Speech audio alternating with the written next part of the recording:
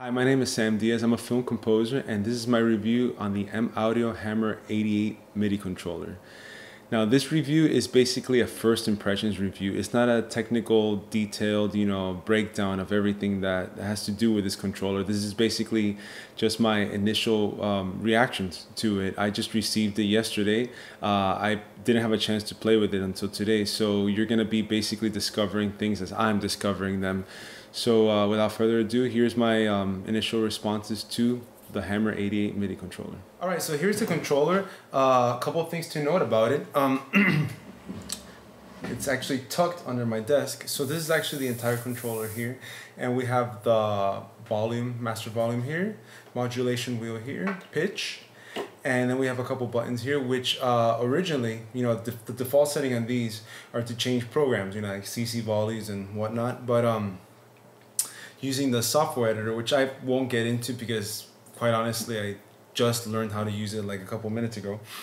But I was able to modify this to octave, to switch octaves up and down. And it's working great. If you want more information on that, I mean, if you look at the software editor, it's really straightforward. You just have to kind of like just play around with it a little bit, but it's very straightforward. Now I'm gonna tuck this back under. And one thing I do want to mention is that these, look closely here, these wheels are very, very smooth, and they're very large too. They have a little grip here, and the pitch bend is very, very responsive. Has that kind of like snap back to zero volume. It happens really quick, and it's I don't know, I don't lose grip on it, so it's great. And then there's also this little area here, which is like it's kind of like a rest for the hand. That it just feels great, when I go to use it and stuff, I just rest my hand right here, and it's just very, very comfortable for me to use. The other thing to note is that there is a little bit of noise on these keys. I'm actually gonna mute everything.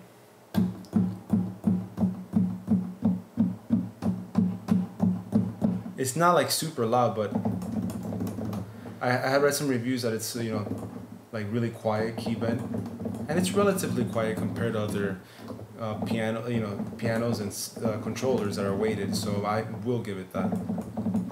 I'm gonna go ahead and play some demos, and you'll see yourself what are the good things and the bad things about the controller, what it's good for and what it's not good for. Like you're gonna notice that on drums and bass, it's not gonna be as smooth as on playing a piano patch.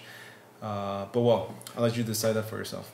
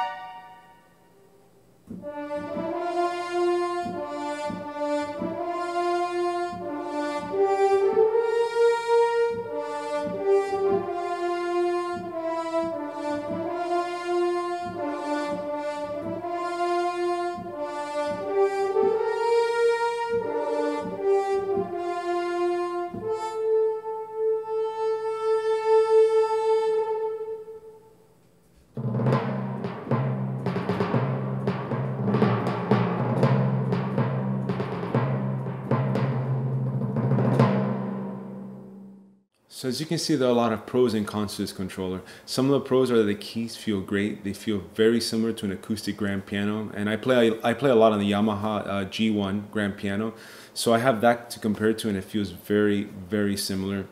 It has that woody response that grand pianos have, and when you go to play scales and whatnot, it just feels it feels smooth. It's not sluggish or anything like that. So I really appreciate that about this controller.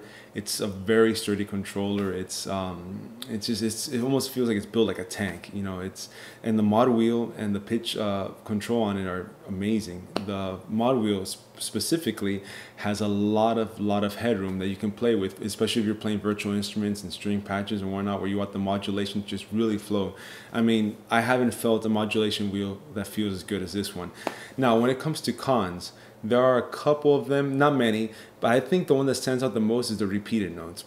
When you go to play drums or bass or just brass lines, for example, fast repeated trumpets, when it comes to that kind of stuff, it is a little bit sluggish. It just doesn't pick up everything. And when I play on a semi-weighted controller like the Keystation 88, it picks up everything. It's faster. But then again, semi-weighted controllers, I don't get as inspired as I do on a weighted controller. I think if you're looking for a great controller that has great feel, it's sturdy, it's you know, the velocity responses are very, very accurate, then I would heavily recommend this controller. It's definitely worth it, and for the price range, you know, for $399, that's what I paid for it, it's definitely worth it. Also, if you enjoyed any of my compositions that you heard in this video, make sure to check out my website down below that has a lot of my music and projects that I've worked on, and I will be posting some more music to this channel as well. So guys, keep making music. Thank you for watching this, and have a great day.